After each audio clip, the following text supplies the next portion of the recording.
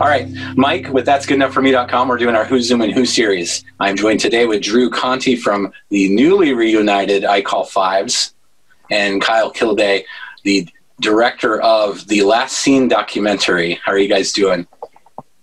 Pretty good. Fantastic. All right, well, super happy to be here today. Kyle, I'm going to start with you. I've been following your documentary on Instagram quite a bit.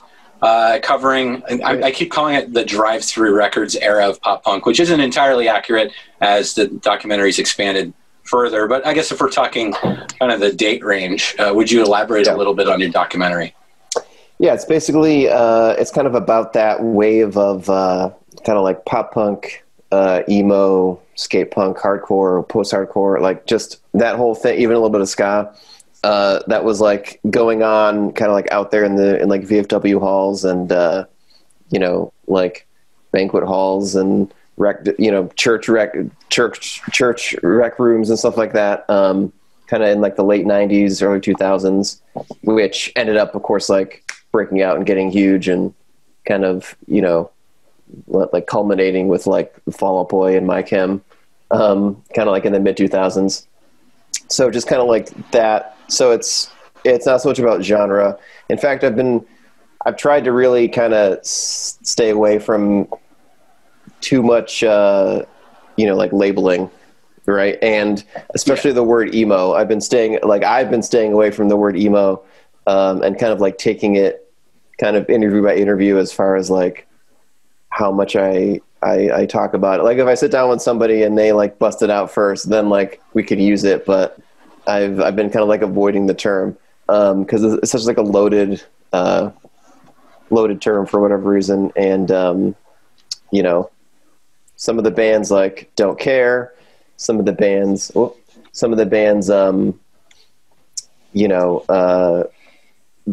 really like kind of like reject it. So it's really more about like the era and kind of like the way they did it and kind of that being, I don't know, like after that, cause they kind of had a foot in like the old way of doing it. And then a foot in kind of like the digital internet wave, like they were right there for that and kind of how that changed. I mean, it changed everything, like in society, but it changed kind of like how bands went about growing fan bases, and then it changed the music business a lot. So I'm going to kind of like, that's my angle to make it like a little bit, like different from just kind of like a band biography, like, kind of thing. Absolutely. No, and I really appreciate what I've seen. I think that, I'm not sure how old you are, but we seem to kind of admiring the same 38 artists from that era. Okay, 36. So one of my first Zooms was with Adam Lorbach from Homegrown. And by the end of the Zoom, he was like, dude, come on, man. Why do you know so much about my band? Like, why is this important to you? And I know that you got to speak with him and Johnny, right? Yep. Yeah. I think that you did some stuff with Johnny Tran, and he read my Instagram message that I sent him at 3:00 in the morning, but he hasn't agreed to do one yet, but we'll see. Yeah, he was cool. Now, I did want to bring this up. You had done some video and covered the Starting Line show at the Summit in Denver. Mm-hmm. I just wanted to let you know that when you were on that private balcony shooting the video, mm-hmm. and there were those like 16 obnoxiously fucked up men and women right by you that kept knocking over your tripod, going to the bathroom down that stairs. Mm-hmm. That was my wife and me and my friends from Nebraska. Really? Who drove to Denver to go to that show.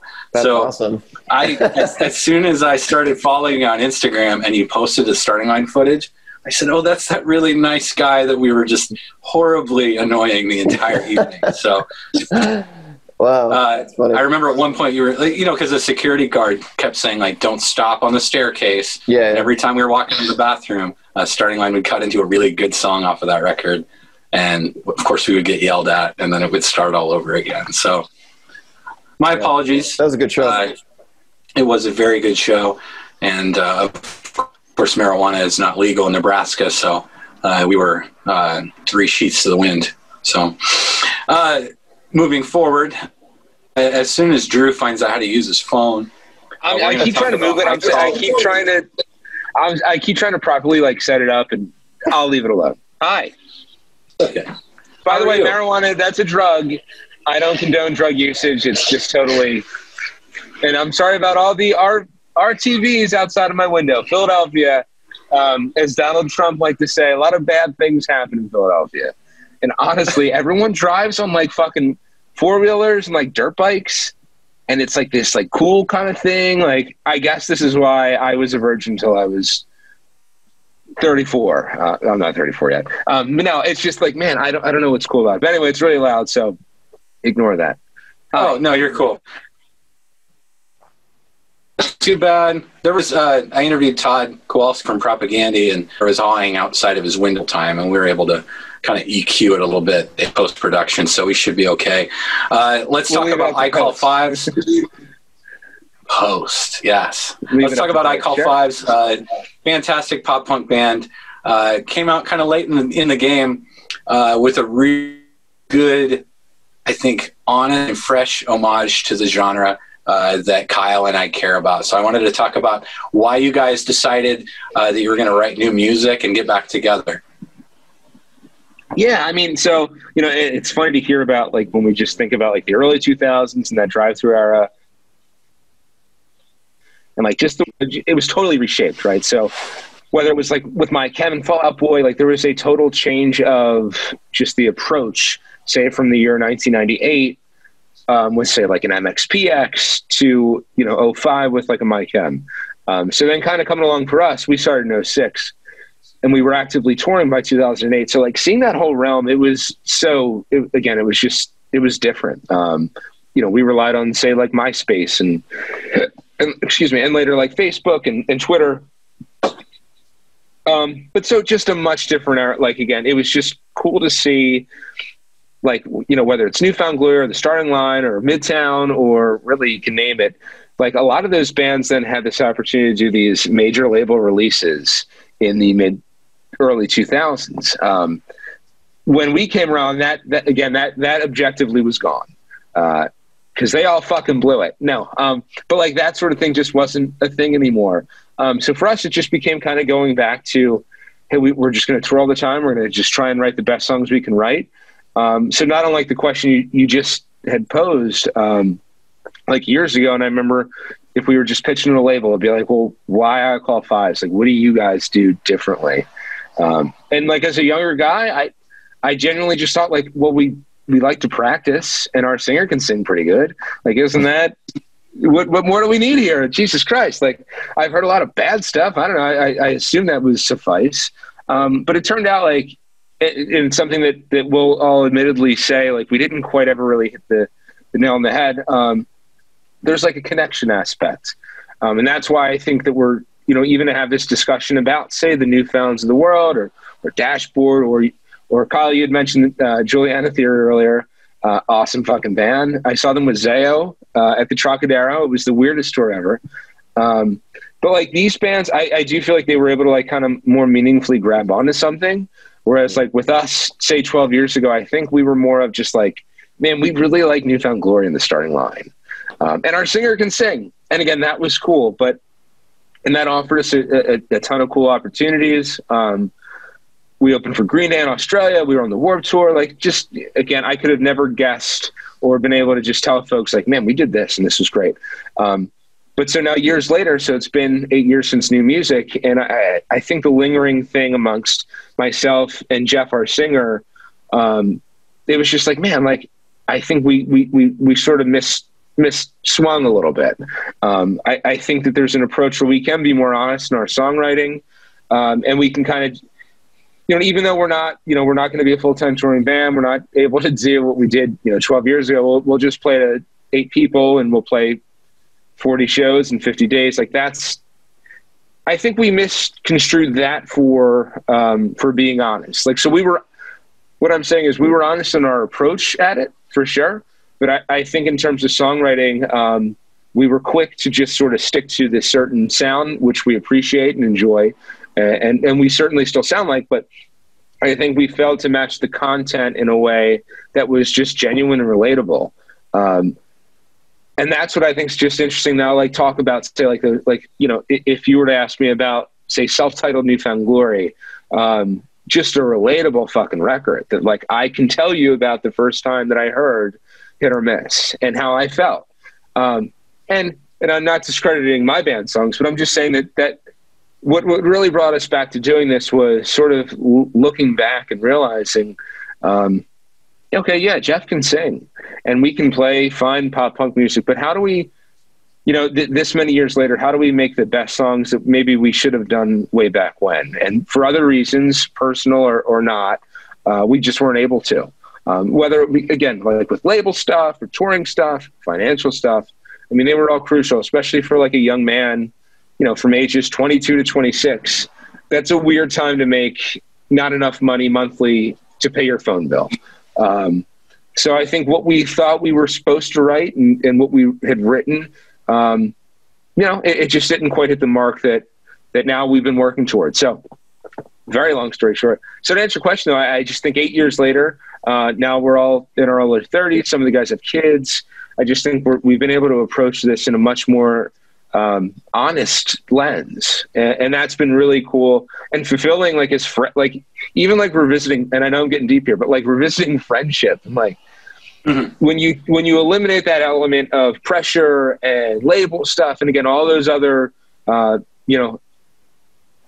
extracurricular things, it allows you to really kind of to peel it back and write the best I think you're capable of, and we've had that opportunity. So that's why we got back together. It was just, we knew, yeah, man, like now we can really, like, we're not thinking like, man, we're going to write this one song and this is going to be it, because, everyone's sort of already hitting whatever it is for their life, as an, I like to say adult, not an adult. But as adults, like they've got kids, everybody's got careers, and now it's just like, use this as an opportunity to just do your best and have a good time doing it. So that's why we're back.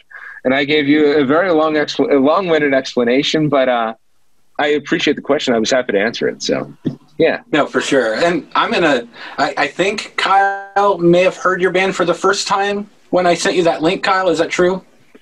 I'm so sorry, Kyle. I mean, maybe. If I'm being honest, I'm sorry. Yeah. No, and you're cool. No, I'm sorry to you. I'm a good, I apologize to listen. No, like, it's funny, like I heard somebody was like, it was like Gabe Saporta, I think it was, who said something like, I interviewed him and he was like, but like, like they were like 5 years older than us. And, if you think about it, like that's almost like a different generation. If you think about like high school, right? So by like 2006, I guess I wasn't really looking for any more like new music. You know what I mean? Like in the scene, I kind of like. No, and that's fantastic. Because that's exactly my point. I want to give Drew a little bit and his band a little bit more credit here, because we're talking 08 or 09, something like that. Yeah. I'm in between tours. I'm pretty much, done hopping in a van for days at a time at this point in my life. I just hadn't admitted it yet, but I'm living with, I guess he was my merch guy in my old band. We're drinking. He busts in my room at like 3:30 in the morning with his laptop, and he has I Call Fives on Bandcamp, and he says, dude, check out this band. And Kyle, same exact mindset. I'm just like, oh, it's a pop punk band with 3 words in their band name. Like, I don't care. Seriously. And he just said, hey, how many times have I forced you to listen to new music? And I said, okay, touche, but get the fuck out of my room because it's 3 a.m. I'll listen to this by myself. And so I did. And I put on your first EP, which was First Things First. Yeah. And it was with your original singer, but I put it on and I sent you an email via Bandcamp at like 3:30, 4 o'clock in the morning. And I think the subject said, oh my God, you guys don't suck. And it was like this really awesome moment for me, because that's what it was like to go from that drive-thru era. And Kyle, I'll kind of have you kind of take off from here. But the drive-thru era picked up. MySpace, as far as I'm concerned, completely bloated any punk music community in every area of our country. And now suddenly there's these guys with like Pop Punk's Not Dead shirts playing just droned, horrible, just basic music, just auto-tune maxed. Drums are triggered. Songwriting is completely out the window. And Drew, I really think that I Call Fives is one of the only bands in that time period that actually put out music that's still listenable today, and that still stacks up. Thank you. No, the shit that we grew up listening to. The idea, though, again, was our emphasis was just always to practice, and it was just funny, like meeting so many people, even in that era, where like practicing was like secondhand, and it's even more visible today. Like practice is probably number 3 or 4 on the list. Like there's so many other things now. You know, and I'm not discrediting social media. Social media is a great tool. But I think, you know, when you just break down to like the core of it again, like a good singer and a practicing band, I still believe goes a long way. Well, near the end of the tours that you guys were doing, I know that you're playing with bands where that band's priority was that they had a live auto-tune and their singer had like really pretty weird mullet hair. And that was the band's like entire mission. The songwriting was like 3rd place compared to. I wanted to be the prettiest girl in the room. It just didn't work out that way. So all I could do was try my best in my own skill set. That's great. But man, if I could have had that great hair, it would have been me. But maybe in another life.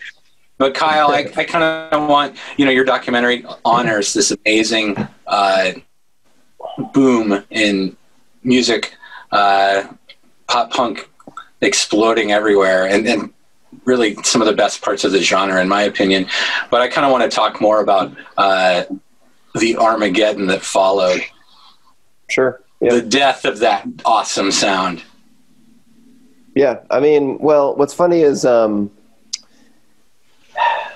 consensus seems to be maybe like 2007 is when kind of like around that time, where like this wave had kind of crested, and then we had a lot of like copycat bands kind of going on, and then things kind of changed. Like it started to shift. It seemed like as far as like the scene goes, it kind of like started to shift more into like that like metalcore type thing. You know what I mean? Exactly. Yeah. And then it, you know, and then because like screamo, you want to call it that, had kind of had like its little moment, maybe like 04 to like around then, right? With like Hawthorne Heights, Senses Fail.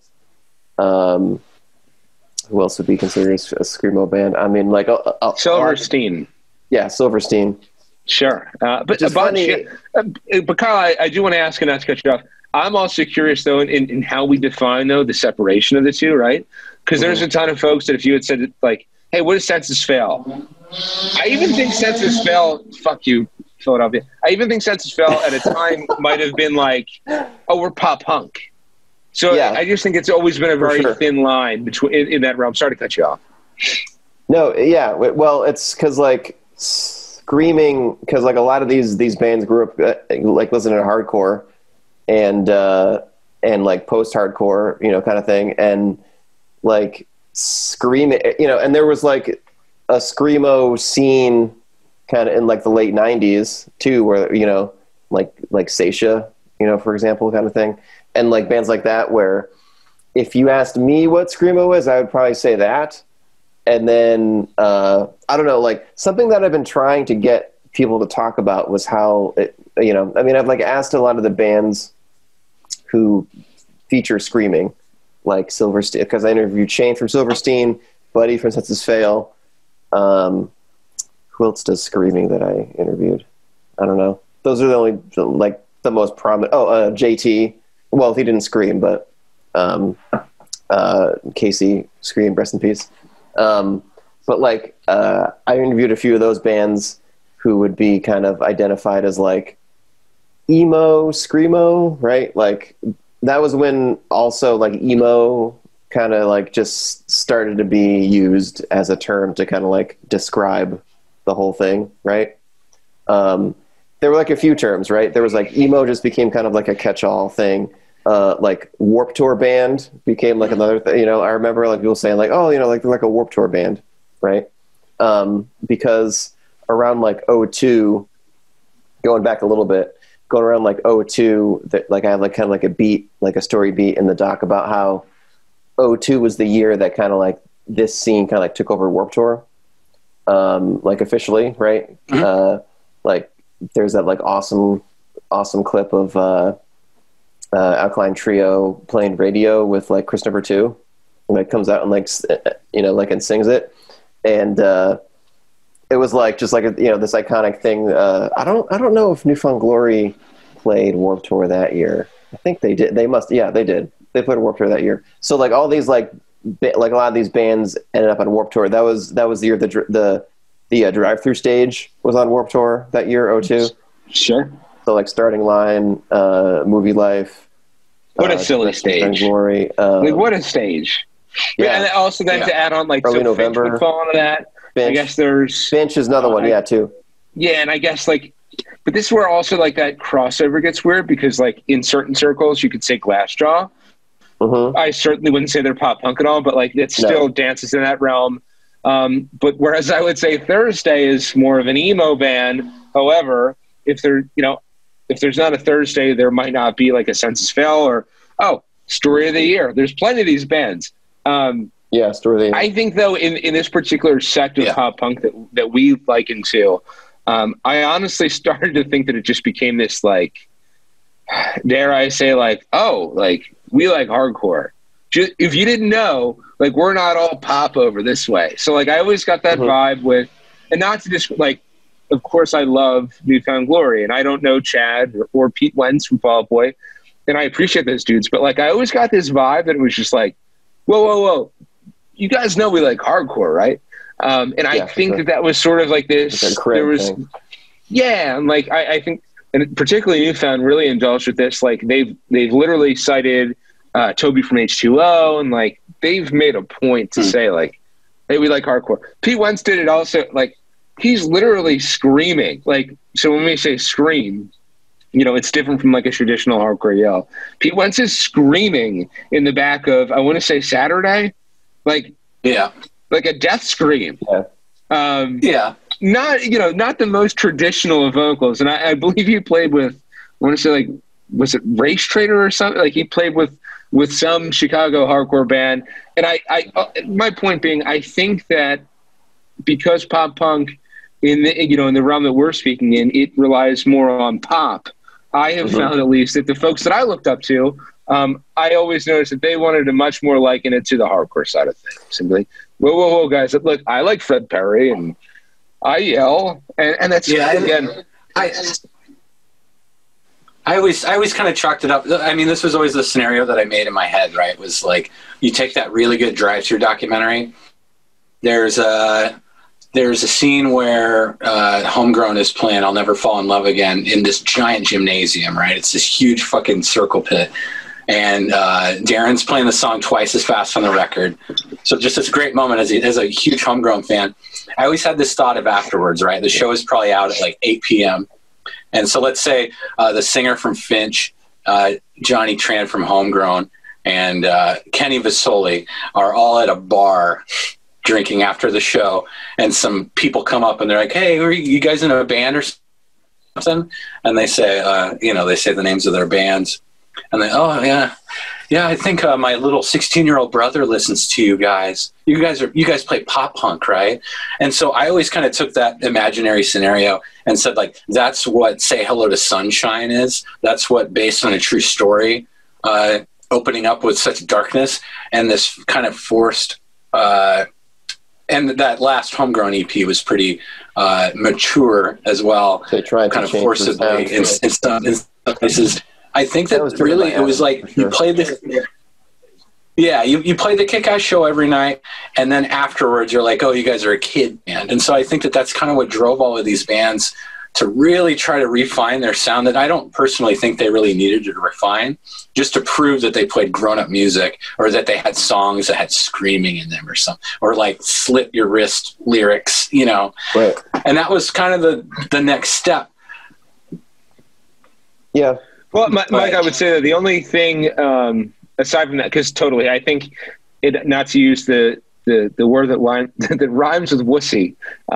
I feel like that was always tied to like, oh, pop punk's for wussy. No, it's too. I always liken it to like, picture like going to Warped Tour in 2002, and you're like, man, I can't wait to see like Rufio. There was someone in 2002 who's like, Rufio's not pop punk. No Effects is pop punk.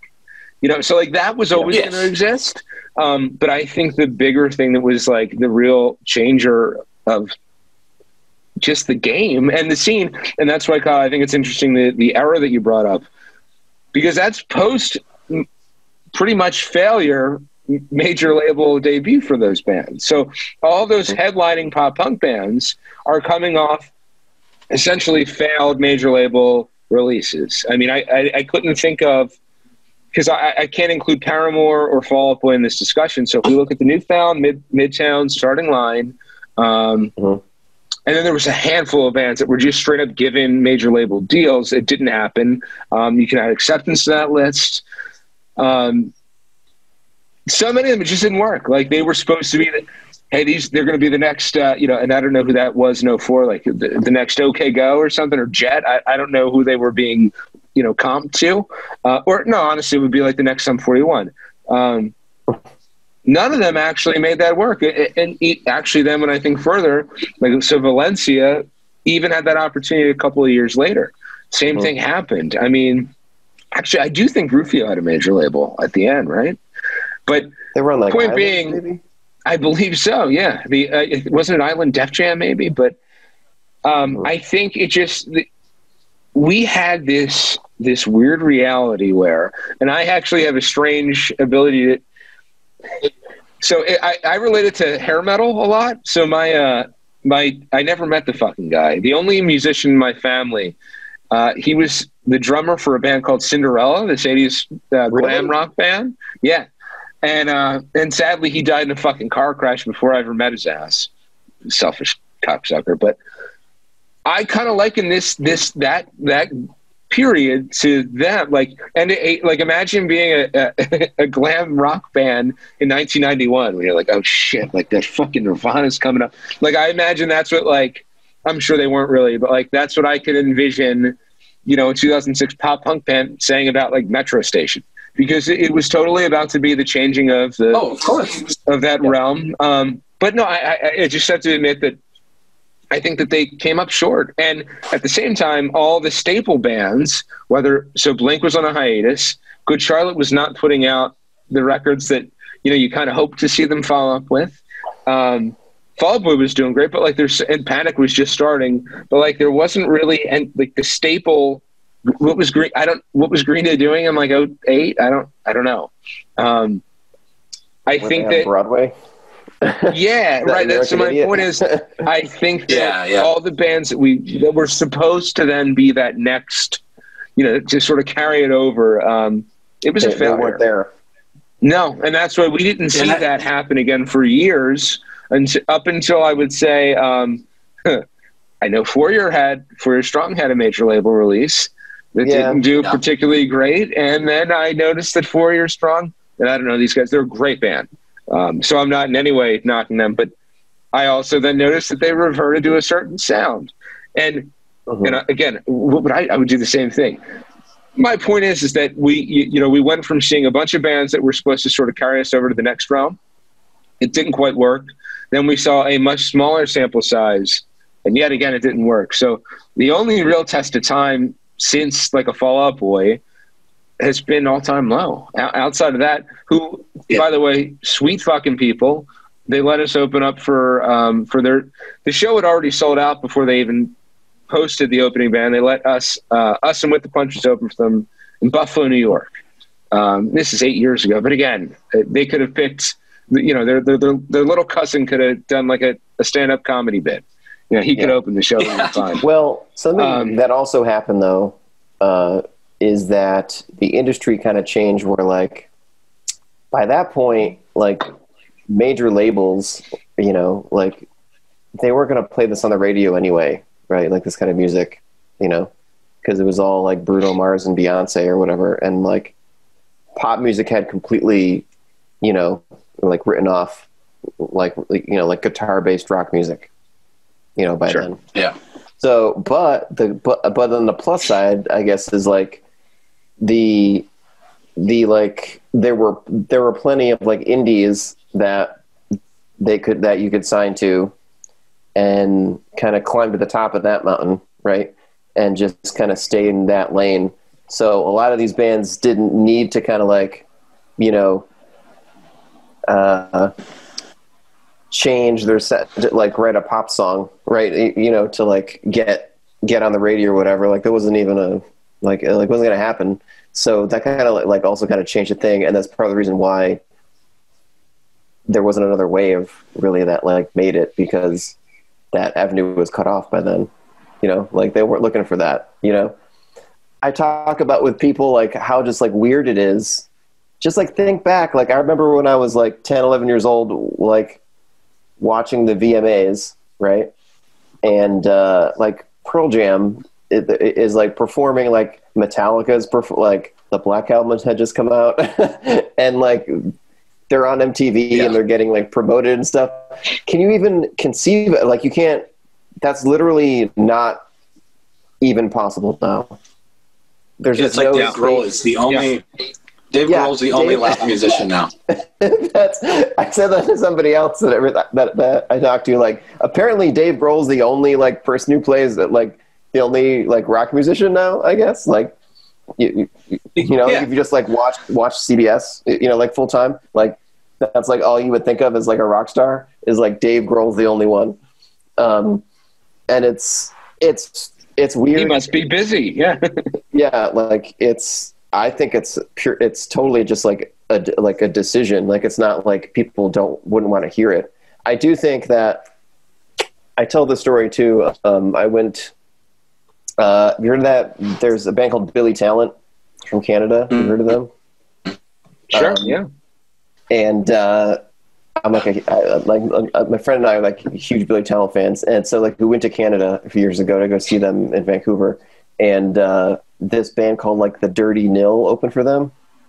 And they basically kind of sound like well, no, not AC/DC, but they kind of sound just kind of like traditional rock and roll, right? Like traditional rock music that you might have heard in like the 90s. I don't want to say new metal because it's not like new metal, but basically sort of like right, like Yarling, like butt you know, rock. like Butt rock. something. Yeah, butt rock, you know, kind of butt rock, but they weren't bad, right? And I remember looking around and thinking like, it really did, like, even if you do that well now, it's kind of like, we definitely have, I do feel, moved past, like people don't want to hear that anymore. Like in mass, right? Like they don't want to hear that anymore. And there are certain types of music that like over the course of history, you can look back and like people just don't want to hear it. Like a large number of people just don't want to hear that anymore. Right. You could argue that happened for ska, right? Like after their, you know, like time in the limelight. I'll say yes and no to that though, just on the grounds that when everything finally dies, right? When ska's dead, when pop punk is dead, and then a new band gets together and starts doing it, and they're good at it, then you know they're doing it for the reason that they're loyal to the genre, that they're a fan of. I guess I can let Drew in here. Hey, I guess so. So Drew, was it me? So did I do it, Mr. Conte? Did you know every time you bop your little phone there, I gotta move all the graphics around on my post production? No, I'm sorry. Was I had it set the whole time. I don't know. Did you get a telemarketing call? No, it said it was disconnected. It said it was you. No. Me and Kyle had a fine conversation. Oh man, I'm sorry. Yeah. No, I don't really care. You missed it. No, it's fine.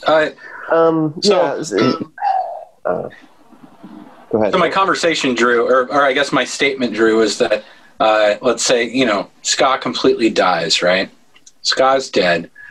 And then Be Like Max, I'll plug them. They're my buddies. Be Like Max puts out an excellent fucking ska record a couple years ago. They're doing it for all the right reasons. They're loyal to their genre. They're talented. They're nerds. They like to practice, which you brought up. They put out this perfect Big practice record. guy. And now suddenly there's this amazing record, and it's not oversaturated with like all of these kind of shitty ska bands. I think that can be really good for a genre, and I think that that's something that might become relevant in pop punk as we reach another decade of it.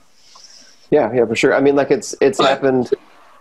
Well, like one thing, and I think it's just because of the nature of it, like hardcore, right? Has like never, hardcore just exist. It's never gone away. It's like it's just been the kind of its own scene since the 80s, right?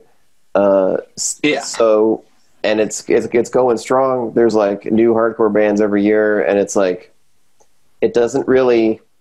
It's funny how there are bands that kind of like try to push it, and like Touche Amore is one example of a band that like tries to kind of like evolve the sound a little more and like do new things. But you know what?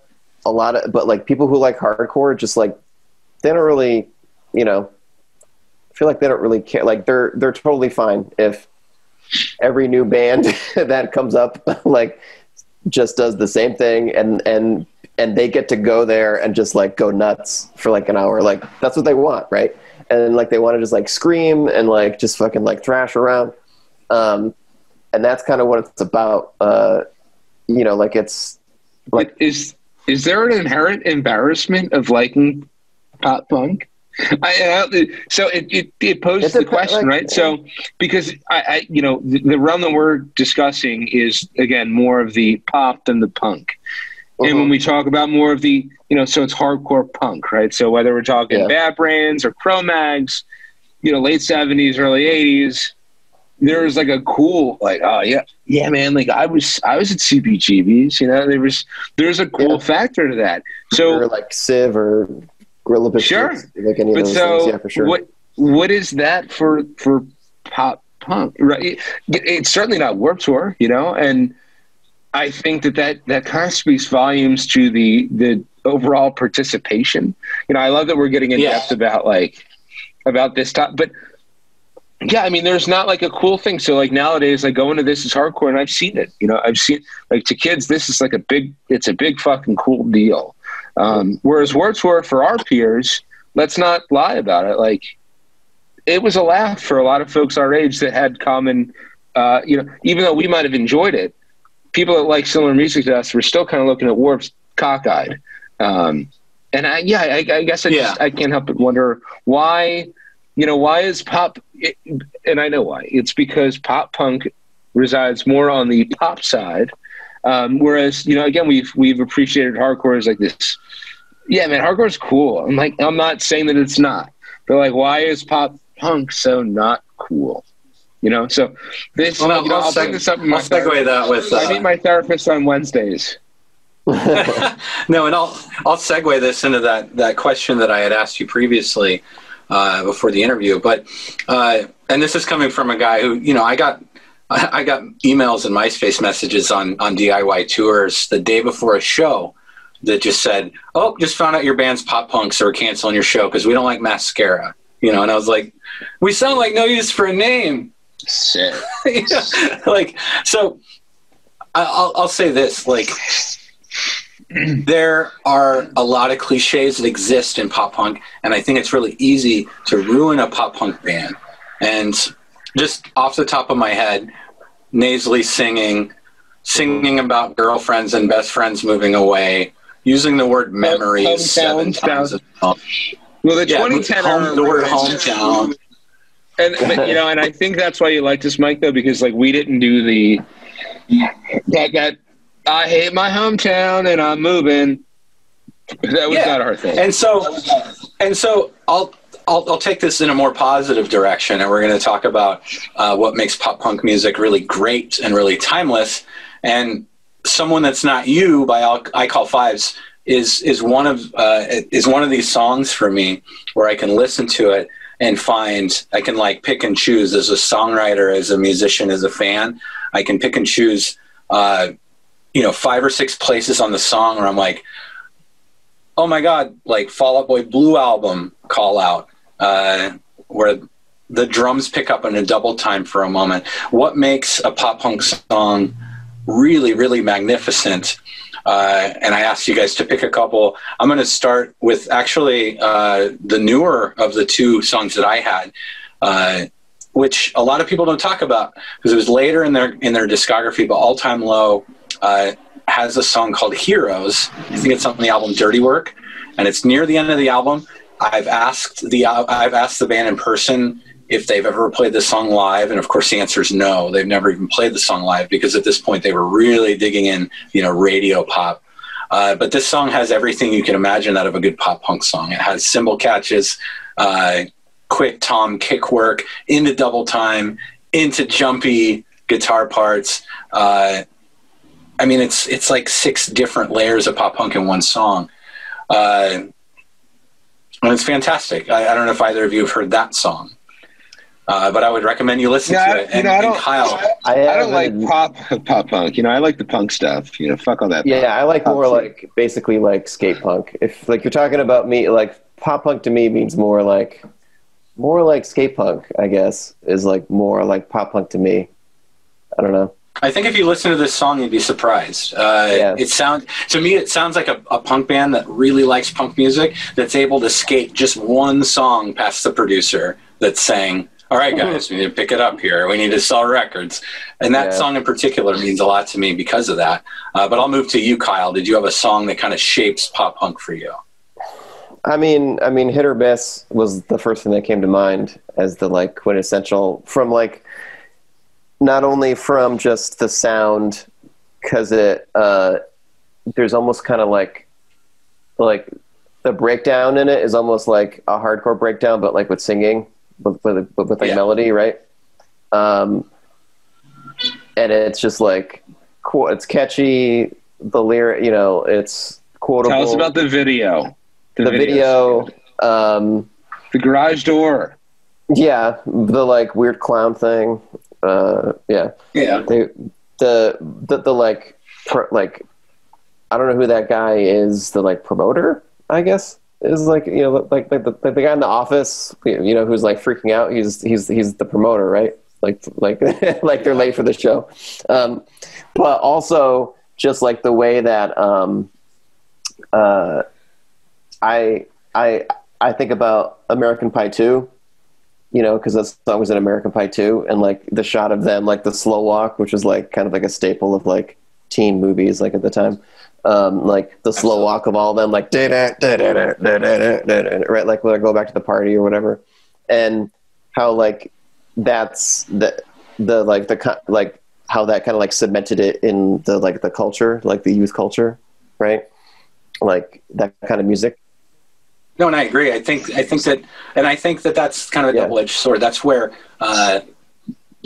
us being the age that we are always going to hear that song and think about how cool that is. Mm-hmm. But a critic or a cynic is going to say that song just makes me think about a bunch of high school kids at an imaginary party in a movie that's not possible in real life. Yeah, but I definitely think that when you put it like that, the era that I'm covering in the doc, though, it got kind of unfairly labeled as like stupid or like childish, like the content. But if you actually go back and like listen to, I mean, not every song, but like a lot of songs, I mean, there was like some real, like, especially the lyricism was like very good.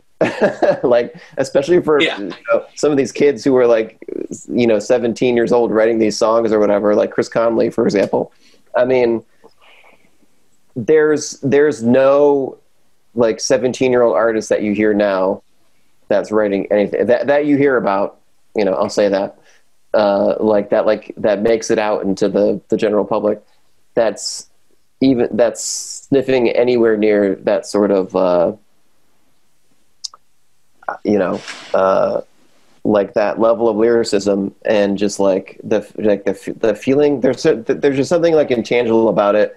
And to get back to what you're saying about like when people start to turn on it, I think it's just frankly when basically one of those things where like where like people just stopped, just like that kind of intangible thing that you can perceive when people are just writing lyrics, like throwaway lyrics that like aren't that don't mean anything, like boys like girls like converse. I'm picking on Good Charlotte now, but that right, you know what I'm talking about? Kyle, to be fair, I literally said that was my band 10 years ago, so you can name any band and I still lose this conversation. But you know, I mean, there were definitely bands I remember being even at the time, I remember there were definitely like that group of bands that were like serious and like, you know, cool, and then the group of bands that were just like, I don't know, posers, I guess, you know, would be the term maybe now. But because even by then, like sellout was already kind of, you know, not really a thing anymore, and that's totally gone now. But it wasn't so much about that. It was like the authenticity that, you know, and that's a perfect just word. That thing, just that thing that you could perceive, like why they're writing this song. You know what I mean? And like when that, and like you could tell, like kids can tell that. You know what I mean? And when you're writing like a pop song to like play at a party, it doesn't matter, right? But if you're writing this type of music, it matters because of the tradition of like punk and hardcore music, and even if you want to, you know, even like indie music, you know, whatever you want to call it, like that kind of thing matters to people who actually want to hear like a meaningful song. You know what I mean? So like when it started to become just kind of, you know, like kind of throwaway, I hear this on the radio, like, you know, like number 5 on the hot 20 countdown or whatever this week. People are like, Mambo number 5. Yeah. No, but I like that word authenticity though, because I think that's really what gives a good pop punk song staying power in the first place. So I think that, you know, the numbers that we would bring up in this type of a top list, what's keeping it there, what's keeping hit or miss there is authenticity, is, you know, maybe people can identify with this song, but the song was written with some thought behind it and a little bit of heart behind it. Yeah. And Drew, we'll move to your song. Well, I want to fact check myself. I think it was Better Off Dead that they did the garage door opening when they all jump. Oh, you're right. Either way, yeah. I don't think. Yeah, okay. So I just want to make sure. I do have a Newfound Glory tattoo, and I met Steve we played 2012 War Tour, and I yeah, not overly fan guy, but I saw him like walking, you know, amongst the crowd. And I was in my friend that sold merch for us. I was like, just get him a CD. Just get it to him. He's like, what do you want me to do? I was like, just walk up to him and give him a fucking CD. But so that was the band for me. That was always a big deal. But so no, the question in terms of the song, there's 2 answers. I'm going to give a quick one, and I'm going to give the one that I'm supposed to give. So the quick one though for me though is Let Go by Midtown. That they did the Road Rules Railroad the challenge. Honestly, so that came out in 2002. I was almost 14. Like that was like, I knew Blink, I knew Green Day, but like that's why I bought a Midtown record. And that changed a whole lot of dynamics for me. But the actual answer I'm going to give is so I qualify. We're recording this weekend. We're recording in the spirit of the 20-year anniversary for Stay What You Are. We're recording at your funeral. So we're heading to the studio with Kennedy from the Wonder Years is on drums. Casey from the Wonder Years is producing it. We're doing a new song, and we're doing the Saves the Day cover. So, of course, I choose that song. But speaking of that song, though, I still remember. I want to say it was Craig Kilborn in like 2002. Okay, and I remember just being like, "Oh my god! Like this is this is a big deal. It's the elk of band that I like, and not to mention like their bass player is phenomenal. I am nowhere, and that's the irony is we're playing a song that has a great bass player. For that record, yeah. Iko Vibes doesn't have a great bass player, so I've been really trying my. I've played more bass in the last 2 months than I've played honestly in my whole life. But no, like seeing that back then as like a 13-year-old, that was a huge deal. It wasn't because part of that it was literally anything I could just not Google or YouTube at the time, whatever. However, I was finding media. It was like who was in American Pie 2, you know. Mm-hmm. So to see that like on late night, it was a big deal. And at your funeral, yeah. So it's a song that it meant a lot to a bunch of us. Actually, one of the dudes covered it in 8th grade at the talent show at our middle school. So it really goes across the board. But yes, that's my pick. You know what's funny about that? No, go ahead. No, go for it. You know what's funny about that? Like how you just described that. It's funny just how like how much it matters, like how old you, like in some senses. Okay, so for me, because I remember that when they were on TV, like my friend told me, he was like, dude, Save the Day is going to be on like Craig Kilborn, right? And I remember like watching it. I don't know if I watched it like live or whatever. I mean, I guess or if I just like saw a clip later on YouTube, but that would have been like years later though. I don't know. But like that kind of thing, it's funny for this group of bands.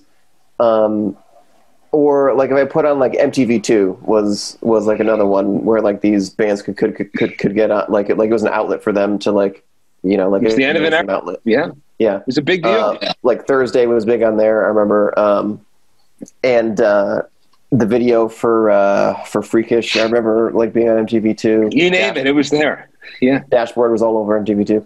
And I remember thinking, it's funny, like to someone who was younger and yourself, it's like weird how like seeing that like really meant something to you, but to me that like meant nothing. You know what I mean? That's like, funny. Sure. Because I had already seen them in like the gymnasium at like Massachusetts Institute of Art or whatever, right? Sure. Like a few years before that. And when you said Kyle, you said it's just weird. So you're an old man, Kyle. You said you're 38, right, Kyle? I'm a young, fresh. I'm 30. No. See, I shouldn't be able to hear, like my ears shouldn't pick up your very elder tones. I'm a young 32-year-old. So yeah. No, but when you think about it, like the 5, 6 so years, 38, 36, and 32. It's a massive difference. When we're talking about this particular movement of music, like, 6 years is for fucking ever. I mean, like Kings of Pop came out like the month that I moved away from my parents' house and moved to Lincoln, Nebraska, right? So that was like the soundtrack the whole time. As I was establishing my first job in Lincoln and trying to score $200 so I could live another month. When you say score, it sounds like it was a drug effort. Don't use score anymore. Yeah. You just needed $200. Have you ever seen that Leonardo DiCaprio movie? What's that movie? That's What Iris. Yeah. Yeah, just like that. That was my life. Yeah. Because you said score. But like it's just funny how just being a certain age and like how like you, Drew, like experienced those bands in like such a different way, like than I did. You know what I mean? Yeah, it's and that's why again I liken it though to the '80s hair metal. Like imagine being a new '80s hair metal band in 1989.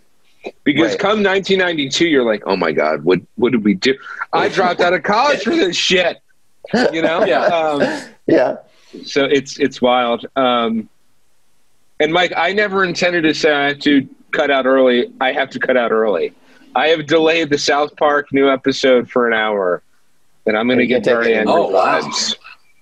Well, Drew Conte from I Call Five. They're recording some new music here soon. Yeah, and dude, thank you so much. And Kyle, it was a pleasure meeting you. Mike, I've known you were okay for 8 years now. But again, what you're doing, it's just a cool doc. I look forward to seeing it. And Mike, again, thanks for booking us. Thanks for having us, you sucker. Yeah, I guess. Tell Jeff I'm thinking about his balls. Hey, that's for another discussion. That's for another zoo later. All right, bye, guys. All right, later. All right, so we'll talk to Jeff Todd from My Call Fives about his vasectomy that he got today, and why he wasn't joining us for the interview. And we'll also review we'll review the new South Park special that I'm also excited to watch tonight.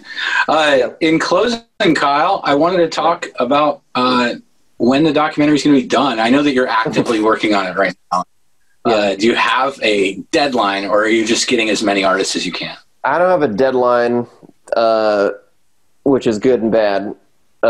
It's good because, because of what's going on right now. And basically, at this point, I'm like a stay-at-home dad, basically. So I don't have a ton of time. And at this point, I'm like, anything I do is like self-funding. So that's another thing too. So I'm definitely kind of like, like dinking and ducking here and there when I can. But I thankfully was able to get, I certainly have enough interviews, I have like 60 interviews.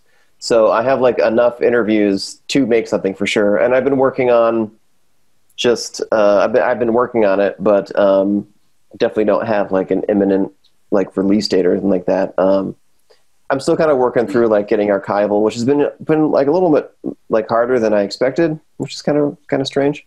Like videos and like old photos and stuff like that, just to like get people actually to like send them to me, like to like physically to like actually do it. Because I've talked to people like, oh yeah, sure, I got plenty of stuff, and then I don't hear from them for like months. Well, it's a strange era, disposable cameras. Became obsolete during that time period, and digital cameras were all uploaded to like photo buckets and MySpace accounts that are gone. Right. Yeah. So like it's funny. Like it definitely is. Obviously, like computers, the internet existed, right? But it was definitely pre, like just the like ubiquity of it, right?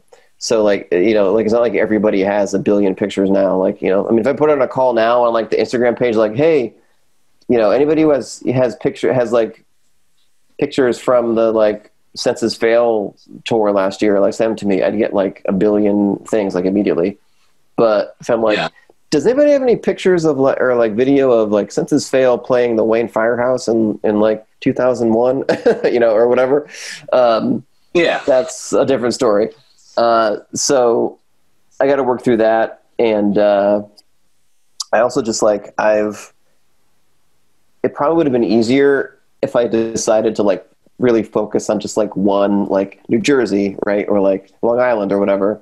It definitely would have been easier to kind of like craft and like wrap my head around it or whatever. So I'm still kind of like, I have a plan, but I'm still kind of like crafting how to get like everything in there and like how to organize it so it all makes sense, like in a narrative, because I want it to be more like a narrative type of style, versus just like I don't know. I don't want it to be too, I don't know what the term I want to use. I don't want to say basic because that's insulting to people who do docs this way, but just like, I don't want it to be just like picture, interview, like completely chronological, like, kind of, or just like broken up into like very specific. I don't want it to be like too, I want the structure. I want it to be more of like I'm like weaving the story versus, like laying out a fence. You know what I'm saying? Absolutely. I want to like. Yeah, I spoke to Ludwig. Ludwig Gurr he was the director of that new Tony Hawk documentary. Yeah. And he was one of my first guests in this season 2 of Who's Zoomin' Who. He he set out to make a video game documentary and walked away with like a skating documentary that talked about a video game, which we talked about a bit because it's an amazing documentary because of that very last minute decision to produce it the way that it's produced and narrate it the way it's narrated. So I understand this is your baby, so it's going to come out when it's perfect, and we're all looking forward to it. Yeah. So I wanted to thank you for your time. Well, thanks for having me on. Yeah, sure. I'm available. I got free time these days, so it's good to talk about it and just kind of get people, remind them it's still going on. I definitely don't want to be, and this isn't like an uncommon thing at all. Like there's like infamous stories about like documentaries take like, you know, I mean that like the Bulls documentary, they started that in like 20 years ago or whatever, you know? So, or 10 years ago, maybe, like, you know, like they started kind of like compiling things and working on it. So I don't want to do that, but I'm definitely not going to like rush it just to make something just because, you know, so people don't like forget it, you know, like about it. And then I make something that's like not that great or like not that profound, you know, because I want to give these bands like their due and the documentary that they deserve. And, you know, also just it's funny, like somebody interviewed Jonah Bayer. He's a journalist, music journalist, and he's a musician too. And he's been in some bands. He was in a band with Jeff Rickley, United Nations, which is like a hardcore band. And he said something about like, yeah, like it was weird, you know, I mean, they obviously like all these bands, like the scene collectively, I mean, it's like, you can't say that like it didn't like go mainstream. But he's like, but like, it never really felt like it was mainstream. Like for those bands, for like that first push of bands, like the Save the Day, Thursday, like Midtown, right? Like New Found Glory even.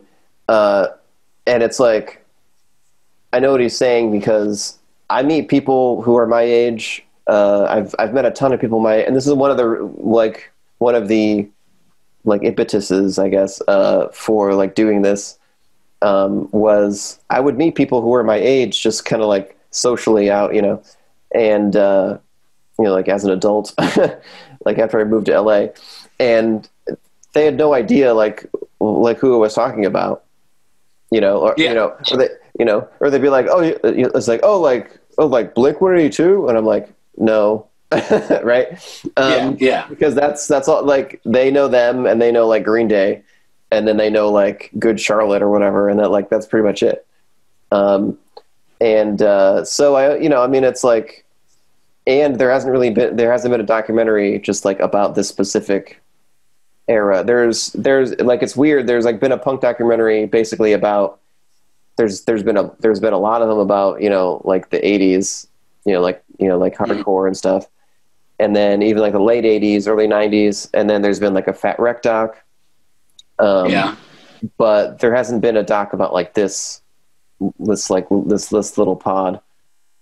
So I'm trying to make it. And, I'm definitely like, we're in that window, like that, like 20-ish year window, for like a lot of the like landmark albums and stuff like that. So, I don't want to take too long, but I just got to get my ass in gear, or coronavirus needs to just go away so that my kids can go back to school, like actual school, and I don't have to teach them all day. Yeah. Mine's not old enough to teach, but she's definitely old enough to, tell me to stop doing what I'm doing and watch Frozen with her. So I get it. So thanks a lot, Kyle. I appreciate you taking the time out. The Last Scene documentary, look out for it. Follow it on Instagram. I'll put it in the comments here. Otherwise, thank you again for your time. Drew, wherever you are, if you're enjoying your South Park, and I'm looking forward to new I Call Fives when it comes out. And thanks a lot, man. Okay. All right. Thanks, Mike. See you later.